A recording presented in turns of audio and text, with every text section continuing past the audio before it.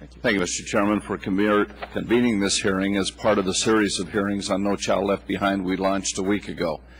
The last week's discussion provided a broad overview of our reauthorization effort and gathered input from both the House and the Senate. I believe today's hearing and the others to follow will serve an even more important purpose as they delve into the real challenges at the heart of NCLB. Today we begin with an examination of options for improving NCLB's measure of progress, and I thank our panel of witnesses for joining us for this examination. Adequate yearly progress is the benchmark that makes NCLB different from other education laws that came before it. It's the measure that tells all of us, legislators, parents, teachers, administrators, and taxpayers, exactly how a school is doing in educating students from one grade level to the next. And for that reason, it's vital that the concept remains in place.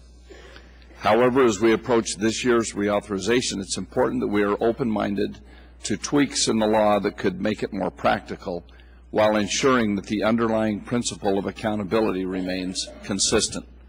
And that is where growth models enter into this discussion.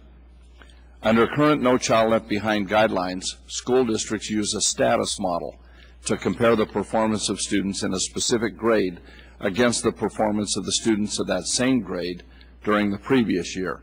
Some have raised concerns about the reliability of the status model. They argue that a model which compares the achievement of the same students over time within a growth model may be more appropriate and act as a more accurate measure of adequate yearly progress.